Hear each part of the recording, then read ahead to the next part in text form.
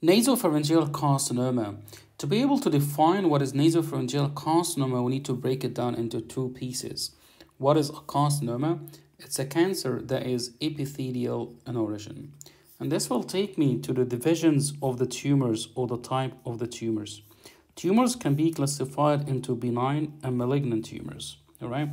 And malignant tumors can further classified into primary tumor and secondary tumors.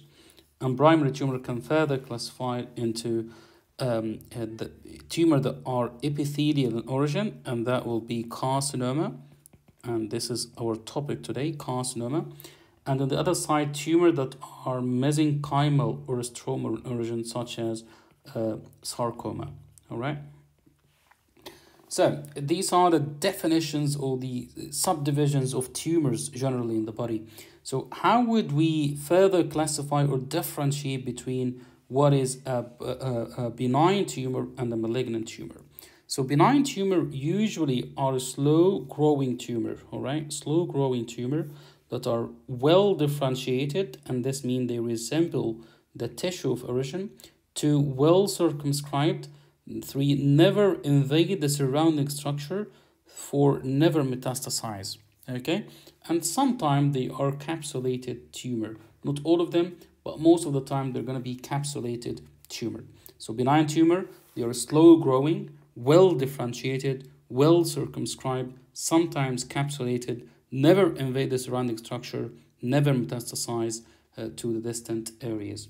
On the other side, for malignant tumors, they are the complete opposite, meaning they are rapidly growing tumor and poorly differentiated and not well circumscribed, and also sometimes capsulated, sometimes not capsulated, and metastasize and invade the surrounding structure.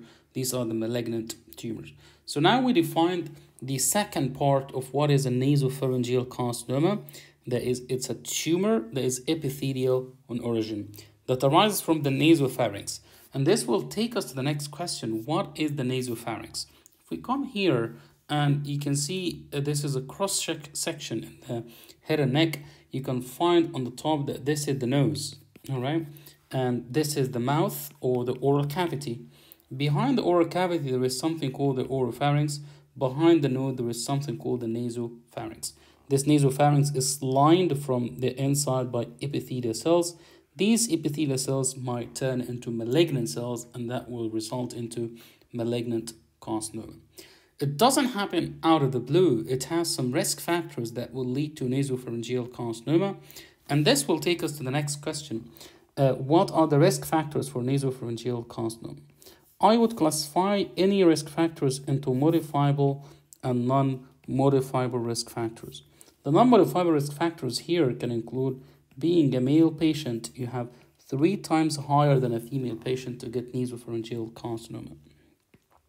Being Asian or African, again, is another risk factor for getting nasopharyngeal carcinoma. Genetic risk factors,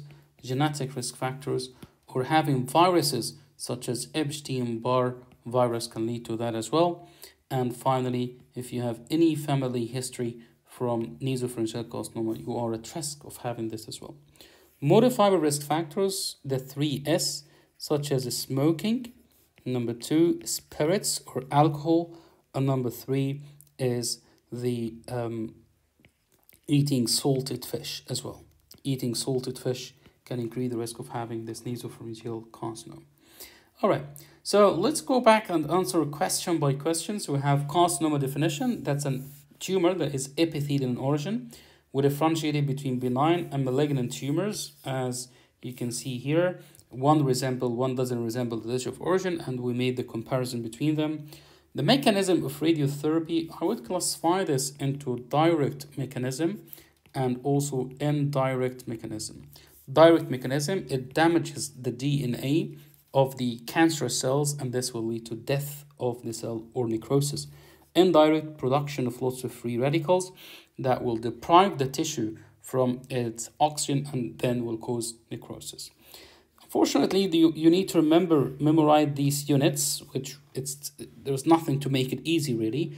So Curie for radiotherapy is for exposure, and gray is for absorption, and servant is for the dose of that radiotherapy. You have an oral lesion that showed hyphae or pseudohyphae, that's candidiasis. And in this patient, he's at higher risk of having candidiasis because 1, he has nasopharyngeal carcinoma, 2, he might have had chemo or radiotherapy, 3, he might be immunocompromised. Nasopharyngeal carcinoma can spread by multiple ways, including blood spread, lymphatic spread, and also local spread. The blood spread doesn't usually happen, but mainly the local spread. If we go back to our diagram, the local spread is able to go in all the direction. Can go on the front to the nasal cavity, all right? Can go to the oropharynx and oral cavity, and can go into the base of the skull, can go to the sphenoid sinus, and can go laterally as well to the parapharyngeal spaces and the middle ear cavity. For lymph node tumors, it could be primary and secondary tumors. Secondary tumor, these are METs, primary, leukemia, and lymphoma. And how could we investigate a lymph node that is metastasizing? You can always do some imaging or do biopsy. For imaging, you can start by ultrasound, CT, MRI, or PET-CT scan. For biopsy, you can do fine needle aspiration cytology, and that's not really a biopsy, but a cytology instead. You can do an excision, remove the whole lymph node and send it for biopsy. You can do a sentinel lymph node biopsy, and all of them can be done with or without immune histochemistry. The last question here, talking about some of the oncogenic virus, and I would classify them into RNA virus and DNA virus. For the RNA virus, you have hepatitis C virus and also human T-cell lymphoma virus type 1. All right. For hepatitis C virus, it can cause hepatocellular carcinoma. Human T-cell lymphoma virus can cause leukemia or lymphoma as well. Can cause leukemia or lymphoma as well. On the other side, you have some DNA viruses, and this include hepatitis B virus and also Epstein-Barr virus, human herpes 8, and also the last one is human papilloma virus. You have 2 human viruses, an Epstein-Barr virus and the hepatitis B virus. The hepatitis B virus can cause hepatocellular carcinoma. This one can cause nasopharyngeal carcinoma and also Burkitt's lymphoma and Hodgkin lymphoma as well. Human herpes 8, which happen in HIV patients, can cause Kaposi sarcoma. And finally, human papillomavirus can cause cervical cancer in female patients. All right, cervical cancer in female patients. So these are the nasopharyngeal carcinoma and the viruses that are oncogenic viruses. I think this is a new question that wasn't explained in the previous video.